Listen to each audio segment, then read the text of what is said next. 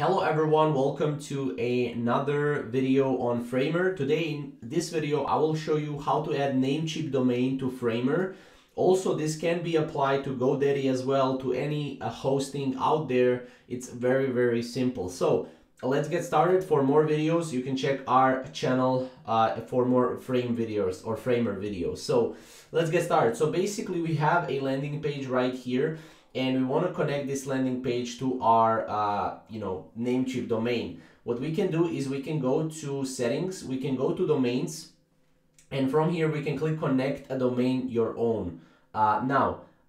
This is a way where you can upgrade, so you will need to upgrade in order to connect a Namecheap domain to your Framer platform. So you can either upgrade or you can go and use a free domain. So that's two options you have. Now if you want to connect a custom domain to your to your website, you can go also to publish, add a custom domain, and as you can see, you can also add a free custom domain or a third-party domain.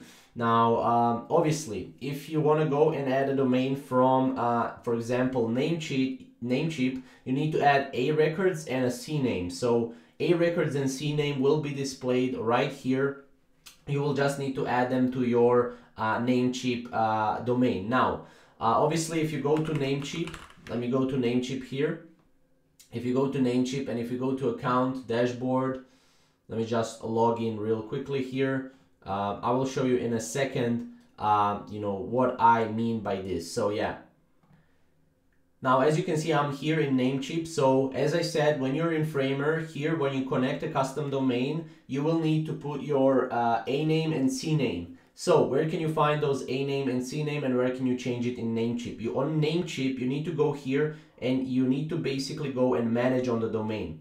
Now once you click manage on the domain, here you will need to basically go and you will need to go to advanced DNS, or here you will be able to go and add your Namecheap or CNAME and a name basically. So you want to add a CNAME and a name from your Framer, and that will be basically it. Once you add that on Namecheap, just go here, click confirm, and you will be ready to go. So this is basically how you can add Namecheap domain to Framer. If you have any questions or comments, comment down below, and we'll see you in the next video.